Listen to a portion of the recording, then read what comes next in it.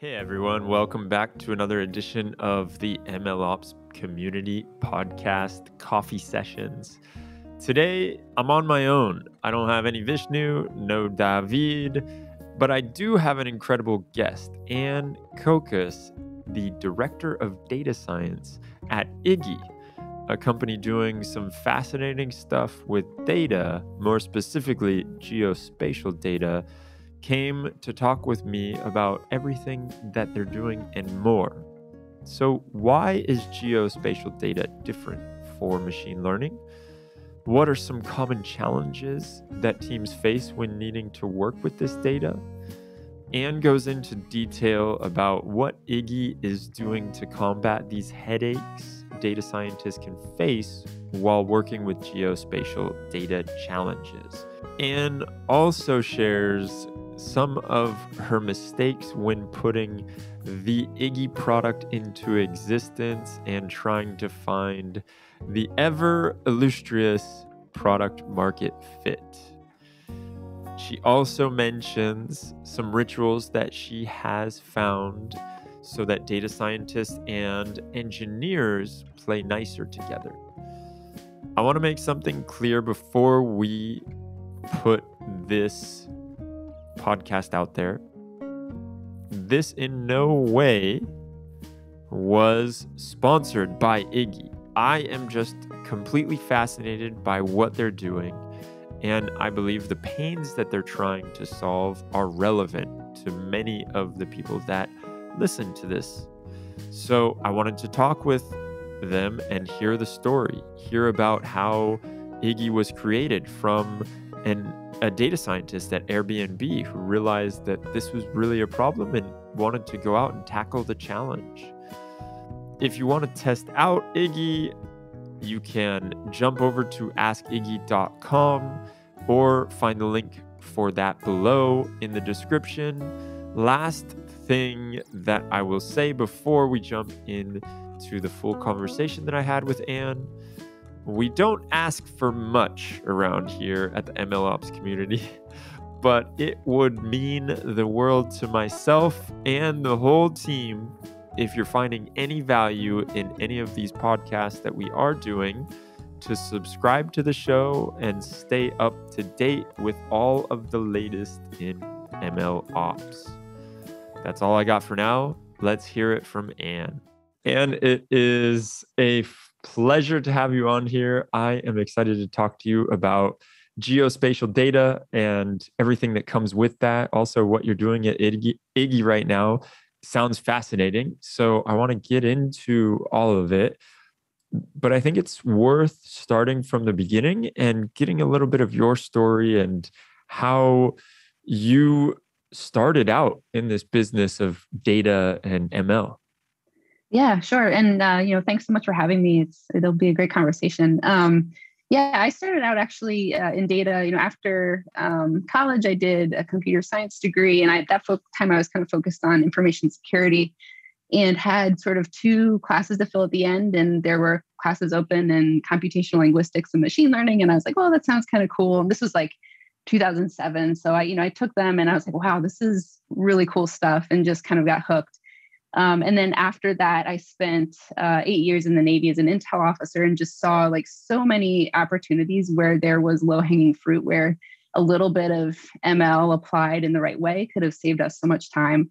And at that point, I had like just enough information to feel like I could do anything with it. So, when I left, I knew that that's kind of what I wanted to go back to. So I ended up eventually doing a PhD focused on NLP and specifically semantics. So, how do you get computers to understand words and phrases in a way you can use to make inference?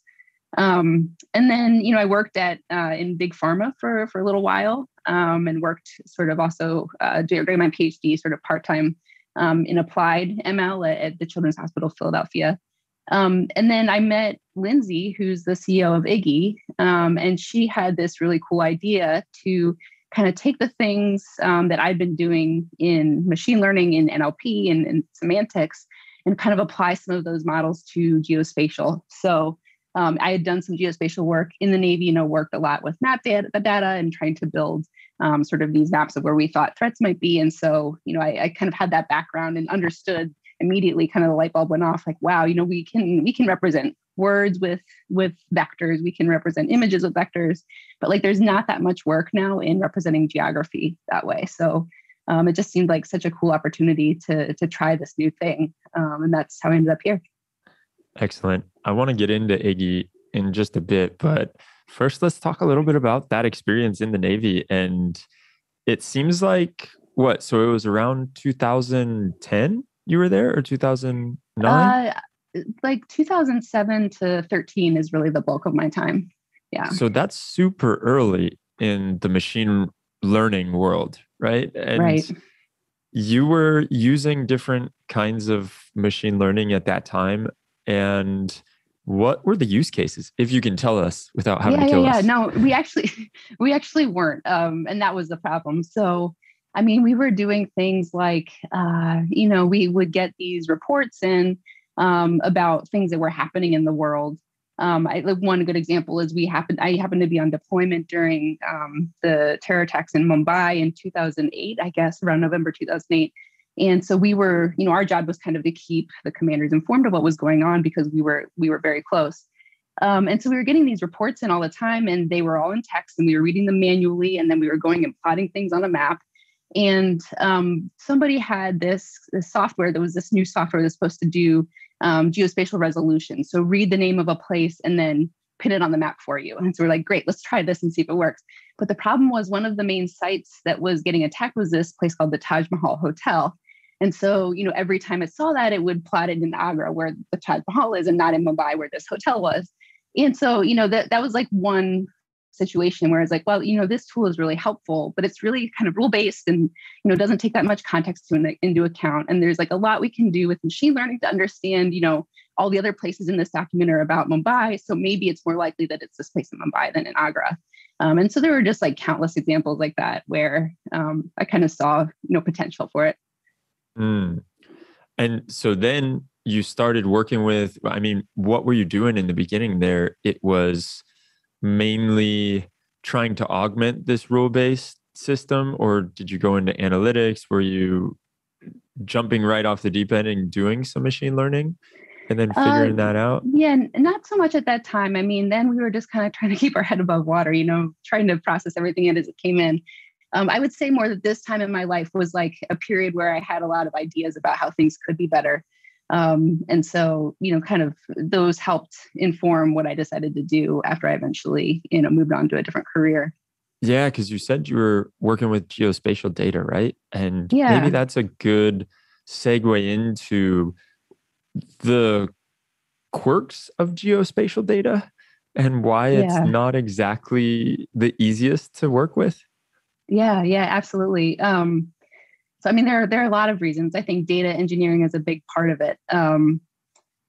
Going back to like that experience being on the ship with geospatial data, like the ingesting geospatial data then meant we loaded up these huge metal boxes with like 40 pounds of hard drives and carried them up the pier and down into the ship and put them in the server. We've come a long way since then, but things are still complicated, right? So, in terms of data engineering, geospatial data comes a lot of time in proprietary formats, like shapefiles. So like a lot of even open data, so government data, it's open, but it's only open if you have that type of software to read it, right? And it also comes in a lot of open formats. There's been a great, open geospatial community that have made things like GeoJSON available. But still, I think for some teams, it seems like this is a very different type of data. I'm not quite sure how to work with it. Then there are also things like joins, right? So let's say I'm trying to bring in some census data, and it comes to me where everything is linked to this census block group, right? Which is like, a couple square blocks of area. And maybe I'm trying to, append this census data, like how many people are between the ages of 25 and 29 to a house, which has an address. And so there's this problem of like, how do I figure out which census block group this address is in? And then there are even things with like projections. So maybe this house, I also want to know how far is it to the coastline, and I can get this coastline shapefile, and that's great. And maybe I know how to like calculate the distance from an address to a point or to a line. But maybe that coastline comes in a geographic format and I need to put it into a projected format so that I can actually calculate a straight line distance that way. Lots of different like sort of quirks that I think, for some folks who are not, don't have that background or don't have team members with that background, it might seem a bit daunting and like maybe too much of a hurdle if you just want to do some quick experimentation. So maybe I don't know whether adding that coastline distance is going to help or not. But it seems like now it's going to take 6 weeks for me to get there. So maybe we'll just go on to the next thing. It's interesting how you notice that, or how you mention that this is really a data engineering kind of thing, and it makes complete sense. And I'm wondering how, because you talked about in the old days, you were lugging around these 40-pound cases with a bunch of hard drives in them. And obviously it's not like that right now. But what have you seen as the evolution in this space from those days when you were on the ship to now when you're at IGGI? Yeah. So, at IGGI, we're really lucky in that a lot of our team has very strong data engineering backgrounds. I guess that's no accident. But I think there's kind of this confluence now between sort of an intersection between some machine learning and data engineering tooling and geospatial. So, for example, we use BigQuery a lot as our backend for not only ingesting and storing data, but also manipulating it. And BigQuery now supports geographic data types and geographic functions. I think there are also good libraries in Spark and other platforms. So that's one thing that's really changed. I also think a lot of the geospatial work to date has really focused on mapping and making it easy to make pretty maps with geospatial data. And so a lot of those things have been written in languages like JavaScript. And now there are, you can take these big data platforms like BigQuery and you can write user-defined functions in JavaScript. So there already exists lots of libraries for working and manipulating geospatial data in JavaScript that you can use there.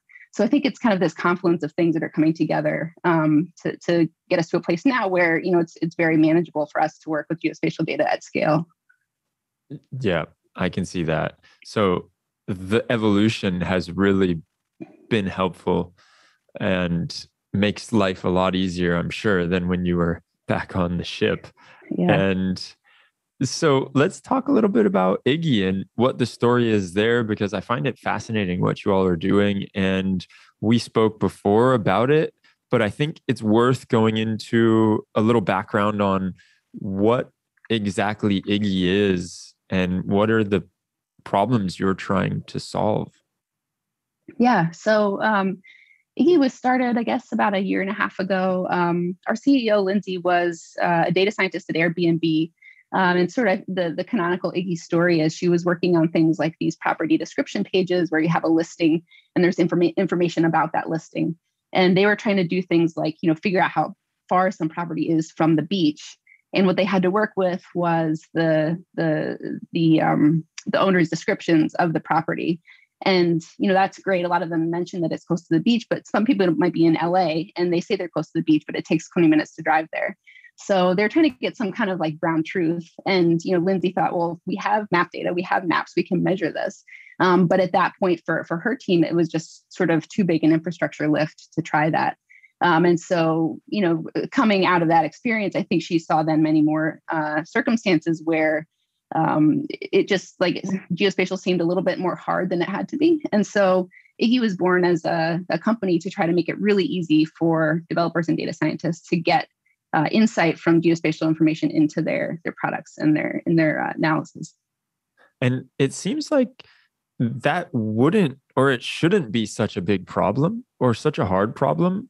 Why was that like such a heavy lift that Airbnb said, yeah, we're going to pass on trying to figure it out that way? Yeah, I mean, I think she can tell the story much better than I can, but I imagine it's for all those sort of reasons that I stated before. So, somebody would have to like pull the shape files and, put them into their database in a way that they could then do these spatial calculations, these distance calculations. And, that sometimes for teams that haven't worked with that before, it might seem like, it's just new learning and everybody likes to do that, but it might just be, not a priority. Yeah, that's a great point that you mentioned too, is that it can be really daunting to try and work with the geospatial data, especially if you've never done it before. Mhm. Are there things that you've recognized are best practices within this field? Yeah.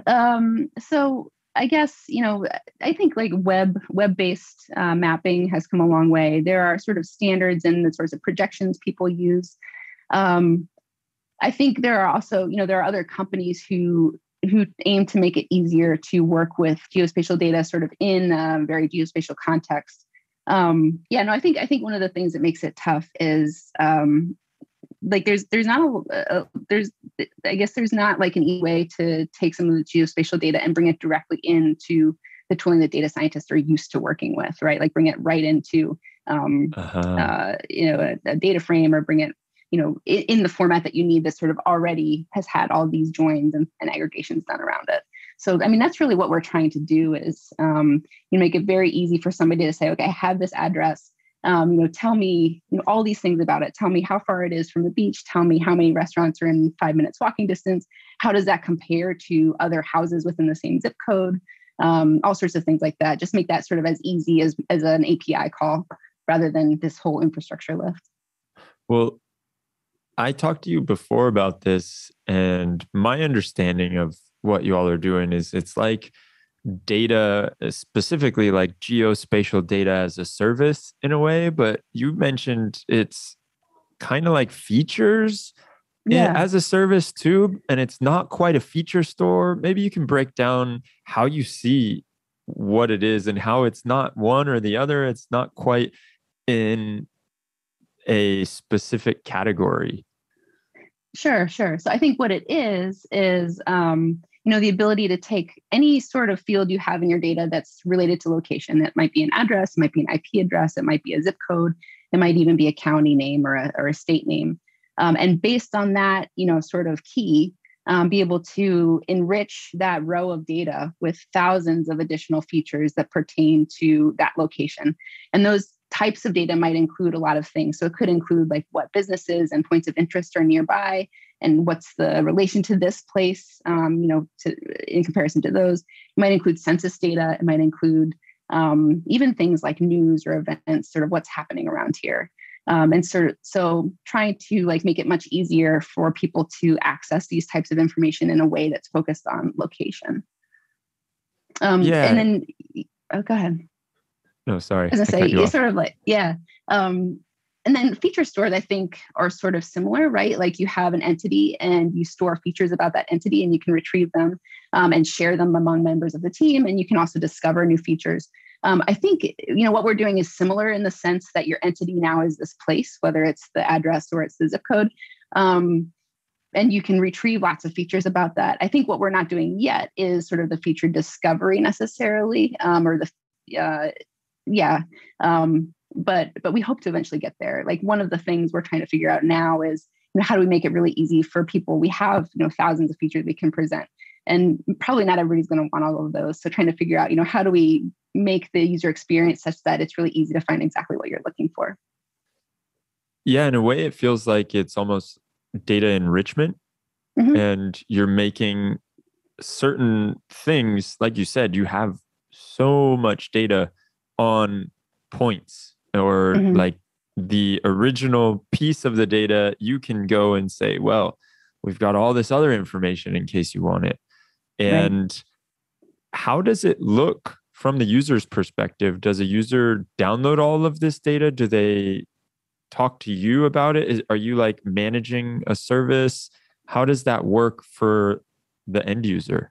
Yeah. So, I mean, we're still very early stages and still totally figuring all of those things out in the way that's going to make the most sense for most users.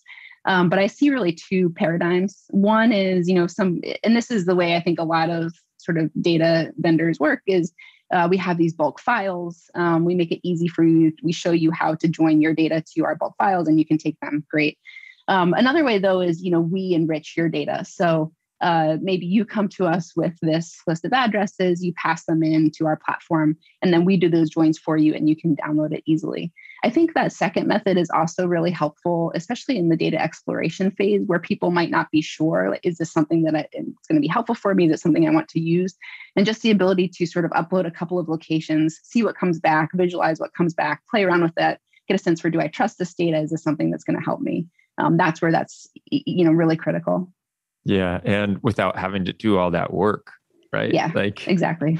It sounds so nice that you can just send off my data to get it all taken care of. And then I get it back in this nice clean file, and I can realize if there is something worth chasing after. And it absolutely makes sense. We want to shrink the time, from hypothesis to answer, really. Yeah, I could see that. So how do you get this data? And you mentioned there's a lot of people on your team that are data engineers that are very strong in that field. What does it look like for you all on this back end? Yeah, I mean, we do a lot of sort of the drudge work that other teams are doing too. There's nothing really, special or glamorous in it. So we hunt down these files. We try to figure out, what is the best source for something like public libraries. We look at all the files we can find. And then we do some sort of evaluation, try to figure out, which of these sources is best. Do we combine multiple sources to come up with sort of an overall public libraries data set, or do we just take one or the other?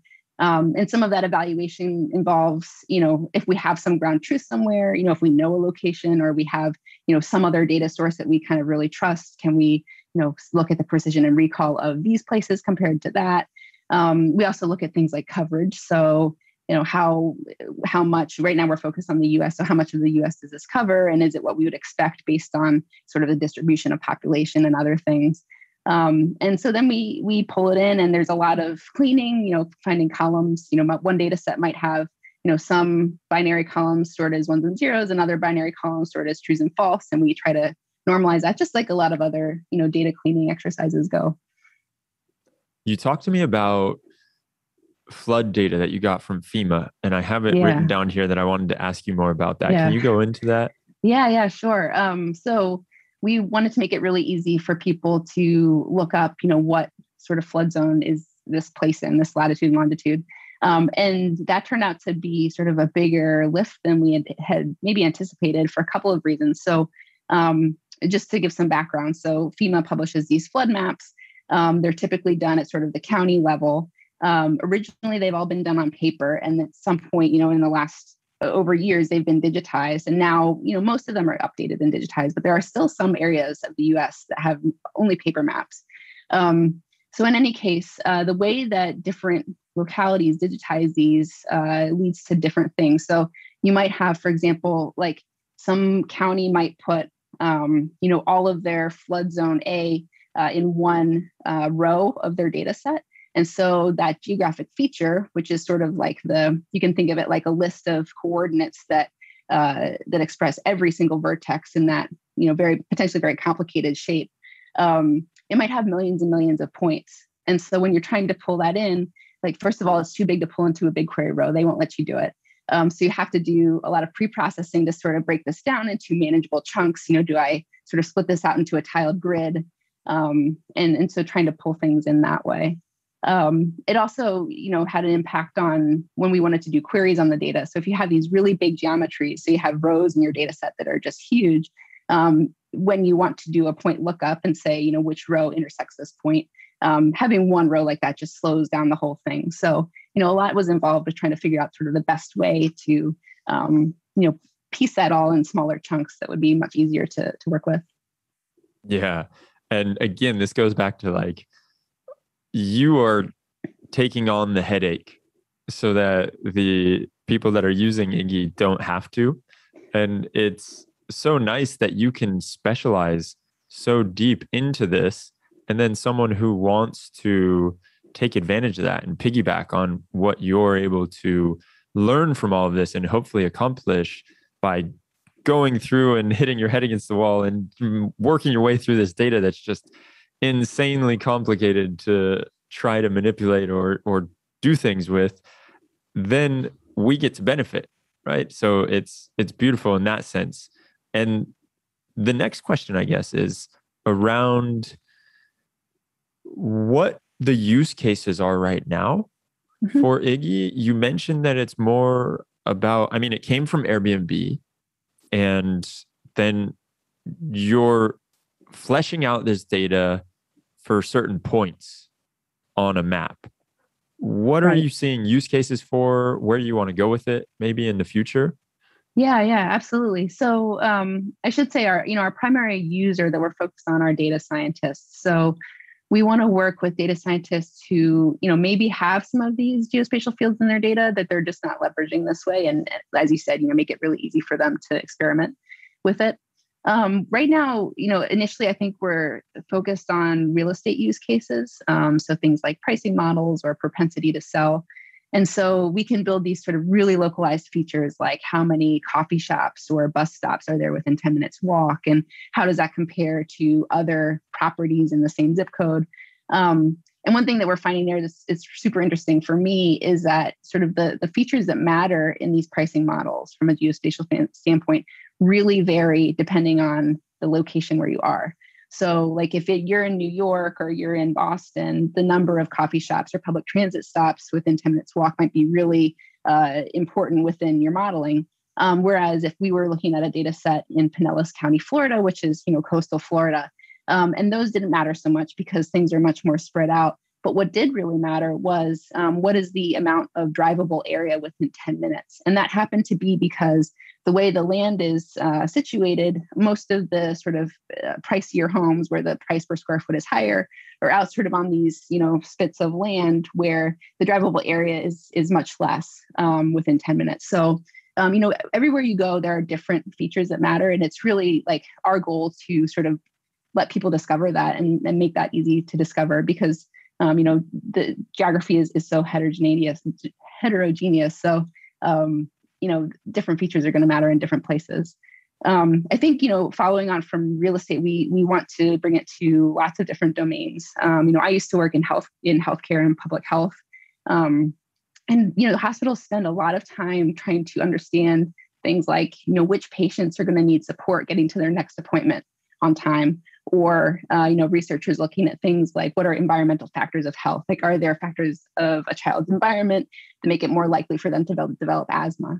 And so I think we can help a lot with those sorts of analyses. There are problems in things like mobility. So if I'm a rideshare company, what's somebody willing to pay based on their start and end destination, and sort of what types of places those are. Or if I'm a bike share company, same thing, or how long do I expect the ride to be based on the start and end location? I think even things like e-commerce, if you're trying to do, recommendation systems or understanding users, can I find similarities between users based on the types of locations their IP addresses fall in that I wasn't uncovering before? So I think I think this geospatial data is really prevalent in a number of domains. And so I'm hoping that we can touch a lot of them. Yeah, and it feels like it's underutilized because of the headaches that you talked about before. And yeah, I think so. It's not being leveraged just because it may not, it's like a lot of squeeze for the juice right now. Yeah, exactly. So let's talk about healthcare real fast because you were mentioning that. And can you go over a few more of those use cases? I didn't quite understand what you were saying. It's like, if a doctor wanted to use this data to be able to diagnose things, or they could properly tell how certain problems like asthma or whatever comes about because there's more people in the area with asthma. I didn't understand that really. Yeah. So I guess I was thinking of it more from a research standpoint. Having worked, at CHOP with these pediatric health researchers, there was a big grant at that time when I was working at that hospital to do exactly this. So the idea was, we know where patients live within Pennsylvania, and we want to understand, like, in addition to factors like do people smoke at home or do they have pets? Are there other aspects of the environments where they live that might contribute to them developing asthma? Like, do they live in an area with high air pollution, or are they really far from parks and green space? Or is the housing density really high? All of these things could potentially, be risk factors. And so as part of that project, I think the people on this team were spending just a ton of time trying to get and clean exactly this geospatial data. So we're hoping, this can help with projects like that. Trying to just speed up research for folks in that fields like that. Yeah. Okay. Now I understand. Yeah. Yeah. And that's fascinating to think about, and how, again, we're not necessarily looking at it and it's not being utilized. And it would be so hard to make correlations by Hmm. hand Hmm. Hmm. and to figure that out. But to be able to say, with all of this other enriched data that you have about the geospatial location,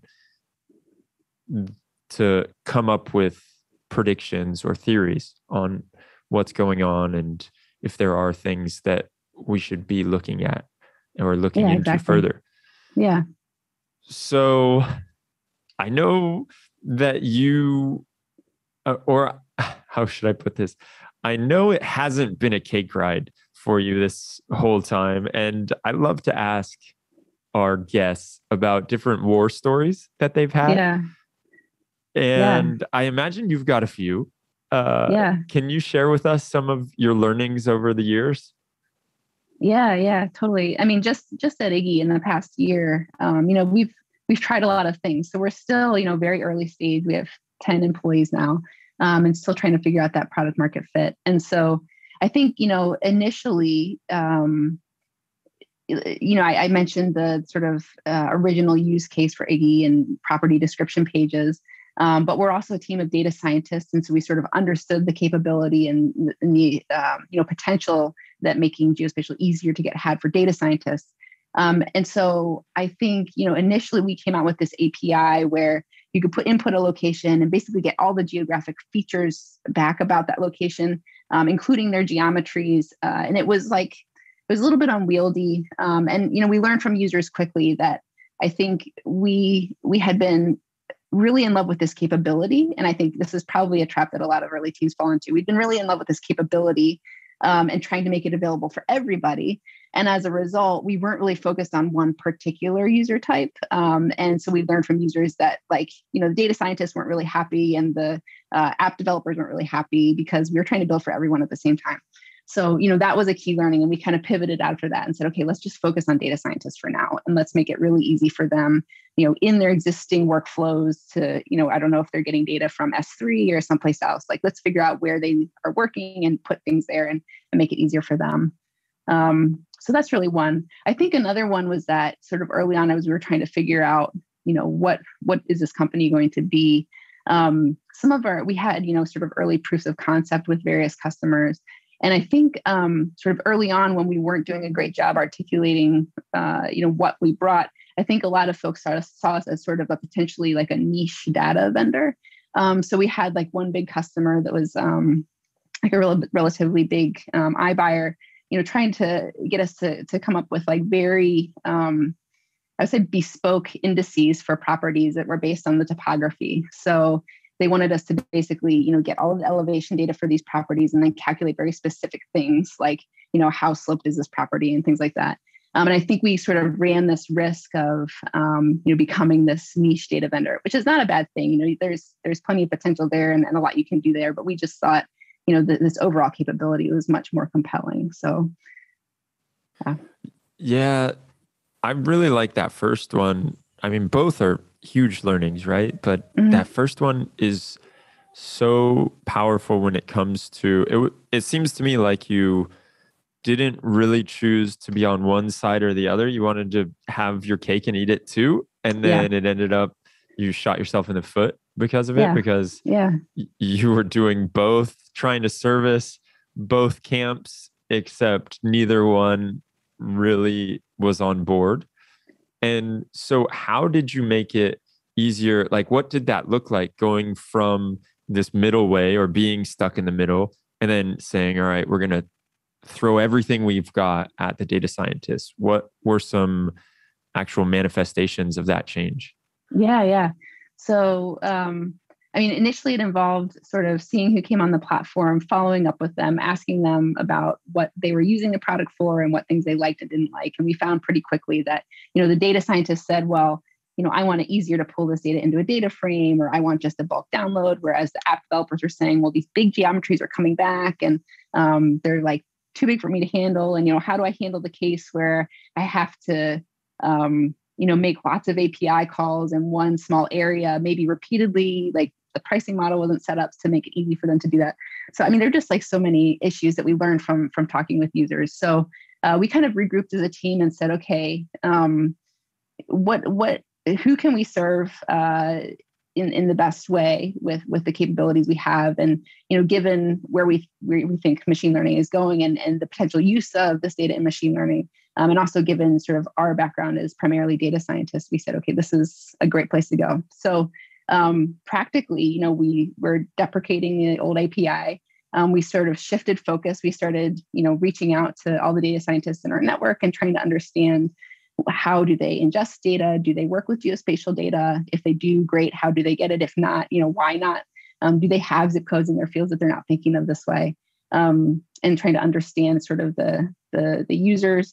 And then also sort of pivoting and focusing the team around building this first product, which is essentially, something where you can input a point and you get back these very hyper-localized features about that point from a variety of data sources, like local points of interest and census data, things like that. Excellent. So I want to kind of shift gears right now and talk a little bit more about your journey and how you've gone from the Navy into the public sector and what that was like, and maybe just some learnings that you've had over the years when it comes to working in the data science field. I know it's changed a ton since 2008 or 2007 when you joined, and it's evolved, and it went from being what I think they called it the sexiest job in the world, and now it is seen. Some people really are disillusioned with data scientists, I think, because there have been so many years and so many companies that have tried to bring on a data scientist and not really knowing what they wanted and not really being able to say what it was they were trying to accomplish with this data scientist. And then the projects, of course, failed. And so it gave data scientists a bit of a bad rap in that sense. But for you, as your personal journey, what have you found over the years being a data scientist, being able to make an impact at companies? How have you found, or are there any things that you have found to be very helpful in that sense? Yeah, sure. I think my role as a data scientist has been very different in the different places that I've been. So in some places I've been more research focused, and it's been sort of this sort of retrospective, what can we learn? What, sort of open-ended research, what sort of models could we be building that we're not? And I think that's a very different job qualitatively from data scientists who work on products and who work with product managers and engineers. I think in the latter case, which is probably, what you're mentioning, I think it's just so important that the data scientists work very tightly with product folks in understanding what are the user questions that they're trying to answer and just keeping that user at the forefront of their mind and in their analysis.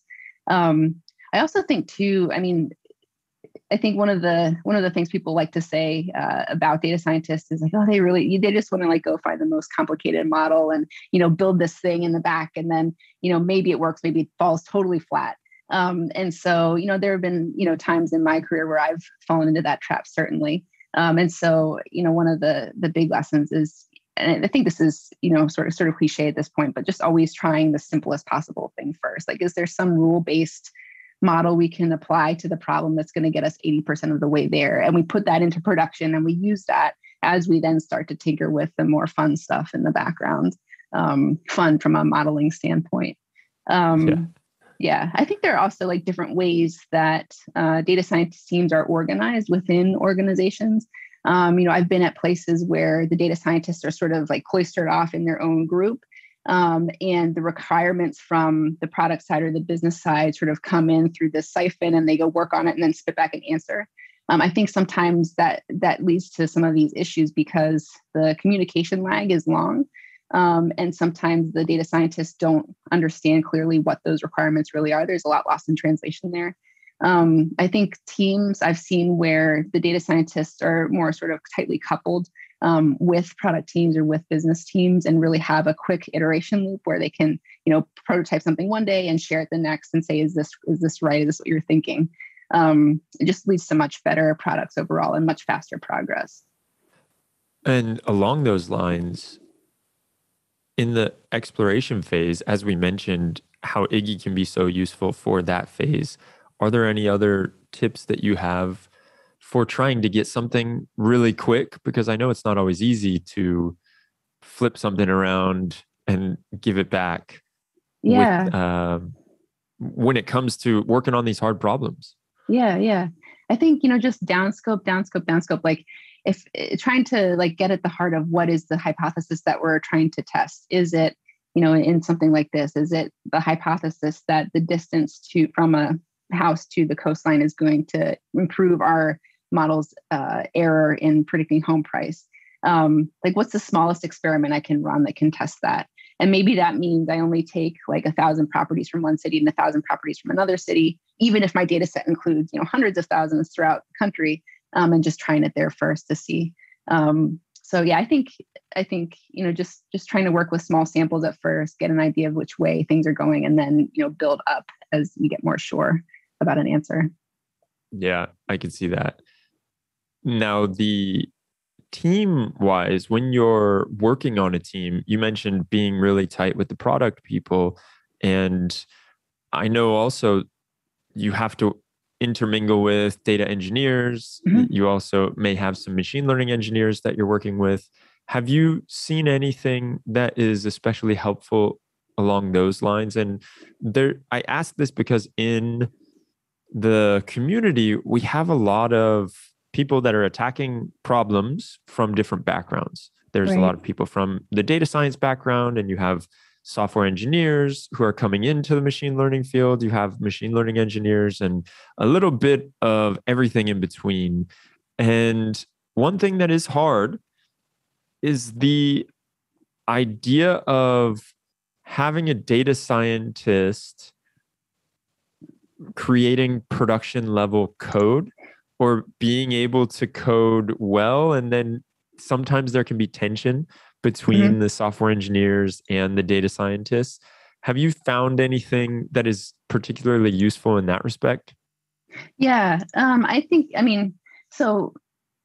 there are a couple things. One, I think there's been kind of this tendency in a lot of job postings to ask data scientists to come in with not only the modeling capability, but also the ability to, put things into a Docker container and deploy it and monitor and everything else. I think, those people exist, and it's great when they do. But I don't think, especially early on in a career, I don't think people should have to be able to do everything, the full stack from top to bottom. I think what can work really well is when you have a team where the data engineers and data scientists are, very basically just boosting each other's capabilities. So what I mean by that is data engineers can focus on the things that they like, which is making things run fast and making things run at large scale.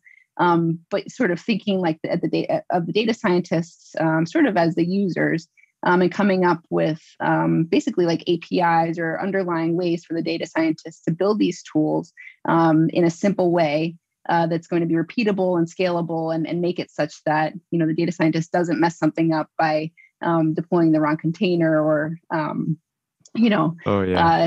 ruining the orchestration pipeline or something. And so I think I've seen teams that work very well that way, where the data scientists and data engineers talk very specifically about what's this API that the data scientists need to use. I needed to have a train function. I needed to have a predict function. I needed to have a deploy function, right? And then trying to abstract that away as much as they can, so the data scientists can focus on the things they're really strong in, and the data engineers can take those requirements and say, okay, now I know they need to do this. How do I, scale this, the compute resources, as necessary? How do I, deploy these things in a way that is repeatable and traceable? So I think that's one thing. I think too, a little bit is just sort of experience. I think, having folks who maybe have dabbled a little bit in both sort of software engineering and data science can be helpful on a team too, from both angles, sort of understanding back and forth. Which was exactly the next question that I was going to ask you about. For the ability to build empathy between these different personas and within the team, and having the software engineer empathize with the pains and what a data scientist needs to go through, and then the data scientist being able to reciprocate that and empathize with what a SRE or just the back-end software engineer needs to go through. And so have you found anything? I know that some people in the community have recommended doing code reviews or asking these two to pair program. Is there anything that you've seen that has been helpful in that regard? Doing code reviews back and forth is a really cool idea. I think one thing that I've seen that works is sometimes as part of onboarding, and this is from the data science side, trying to get empathy for data engineers or SREs, is if they have some sort of process that they use, like in our case at Iggy, we have these data pipelines, right, where we pull in a new data source, we find it, we clean it, we make it, we put it into production essentially. Having sort of data scientists work on either pieces of that or like maybe even a whole one if it's simple enough and sort of small enough scope as part of their onboarding is really helpful, because then they understand sort of where's their data coming from, what is involved, like how much is involved in trying to get it to the state where the data scientist can work with it easily. I think that really helps. I think from the other side, I've just had like a real like fortune to work with data engineers and SREs who are really interested in machine learning and really interested in data science, and that have on their own of their own volition like taken these courses that are online and tried modeling and played around with it. So if there were anything, I would say it was maybe some of that, as folks are interested, just like dabble in it a little bit. And I've been very lucky that I've worked with really great engineers who have done that. And so they understand, if I have to scale this machine learning training pipeline across multiple compute resources, here's why. And, here's sort of what we're trying to do at the end. Yeah, it's funny you say that, because that was one of the comments too. In this particular thread I'm thinking about in the community Slack, about how it's much more common to see software engineers going into the machine learning space because it is the new and interesting thing, and it feels like it's a natural progression. Yeah. And it's less common to see the data scientists say like, oh, hey, I want to go learn how to code. And so I can see that, but I do like this idea of bringing someone through a bit of the process when they're onboarding, so that they can see and they can really empathize and understand what is happening and what it means when they are asking for something or when they need something. Right. They can see the repercussions of that. So totally. This has been fascinating. Is there anything that I didn't ask you that you would have liked to have talked about? Let me see. I think we had chatted before maybe about sort of machine learning on geospatial data and why that's pretty cool and why that's exciting. Maybe we could talk about that a little bit. Let's go into that. That's true. I totally forgot about that part. And thank you for reminding me. Yes. Can you tell us about that? Yeah. So, I think I alluded to it like in the very beginning. We've done a ton of, as a community, we've done a ton of machine learning on images. We've done a ton of machine learning on text. We've done a ton of machine learning on tabular data. There is like a lot of really great work being done on machine learning and geography, but it's just not as much. And so I think, geospatial is kind of special in ML in a couple of ways. One, it's not really structured like everything else. So like, text is a, collection of or sequences of words or tokens. Images are a collection of sort of structured pixels. All of those things can be reduced to sort of the same form. I think geospatial is a little bit different in that you're dealing with points and lines and polygons, which, point is just a coordinate, a line is some series of those, and polygons are some enclosed thing with maybe some holes. So like trying to figure out ways to work with those different forms of data is a little bit different. Another thing is different that's a bit different is sort of this idea of like spatial autocorrelation, right? So this idea that kind of in geography, everything is similar to everything else, but nearer things are more similar than further things. We have like kind of similar ideas in text. The context of a word gives us a lot of information about it, and so we can kind of leverage some of those techniques in geography as well. I think like in the early days of geospatial machine learning, because a lot of the problems were in things like trying to predict, ground cover, trying to predict land use, a lot of the problems got reduced to image learning problems because you could kind of project everything on a map and then, apply your CNN to it and then come up with an answer. I was able to go to this GI Science conference last week, which is kind of this annual conference for academics in geospatial science. It's a big one. And there was a lot of talk about moving sort of away from these image-based approaches and toward more of these knowledge graph approaches, where, I might have a feature like a road that's on a map, right? And maybe it's a highway, one's a road. They kind of look similar, but they have similar semantics, but they're qualitatively different.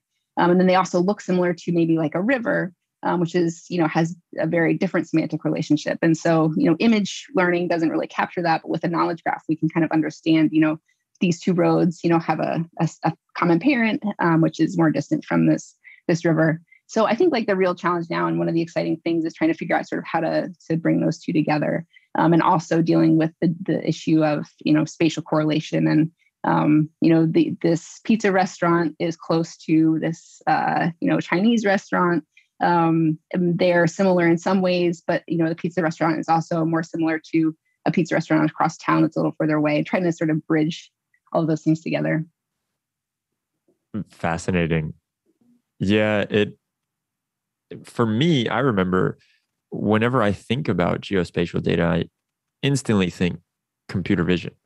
And it's a computer vision problem. But when you say that, it makes me understand that, it's not only that. There are other ways to go about it, right? And so everything being as it is, let's imagine in 5 years that Iggy does exactly what it needs to do and it is doing a great job of it. What is it that you would like to be spending your time on? Yeah. A lot of things I would love to be doing is, coming up with sort of like commodity or off-the-shelf models to deal with geography. So, we have Hugging Face is this whole library and company built around transformer models and, sort of being able to pick those off the shelf and apply them to your problem. I would love for us to have something similar to that in geospatial, where I can just pick up this geographic embedding model and apply it to this problem. Also, when you're dealing with geography, just like in a lot of other domains, there frequently is this issue of interpretability of the results. So, maybe these geographic embedding models could be really powerful, but like, how do we also communicate to, the decision maker or the end user that, this pricing model, use this geographic embedding, but really the most important thing here was like, these places are all close to the metro, so they're more expensive. I think there are a lot of things there. Another thing that I'm super excited about that I hopefully will work on soon is the idea of geospatial search. So right now, if you go into your favorite search engine and you try to search for things like mountains south of Tennessee, you can get some information back, but it's not really relevant. The algorithm does not understand what south of Tennessee means and the geospatial relationships that you're implying. And so, I would love to be working on a search engine that gives you things back that make sense for the questions like that. Show me properties that are, within 5 minutes we walk to the beach and near fun restaurants. And being able to have that as a capability in every search engine, just and have it work the way that we would expect, which it doesn't today. Oh, yeah. Yeah, of course. That seems like a no-brainer. And another reason why whenever I talk to Siri, I don't like what she gives me. We haven't quite figured that out yet. Yeah. And it is a great problem to be working on. So And this has been fascinating talking to you. I really appreciate you taking the time to break down what you're working on, how you're working on it with respect to geospatial data, your path and the path of Iggy, what you're trying to do there, and really helping us enrich this data, helping take out that headache for the data scientist. And hopefully, because of companies like Iggy, we won't hear that tried cliche that we hear over and over, which is, oh, a data scientist spends 80% of their time just cleaning data and trying to analyze the data. With tools like this, it shouldn't be that way, hopefully, at least not for a little bit longer. And so this has been great. Thanks again for talking to me. Great. Yeah. And thank you so much for having me on today. This has been really fun.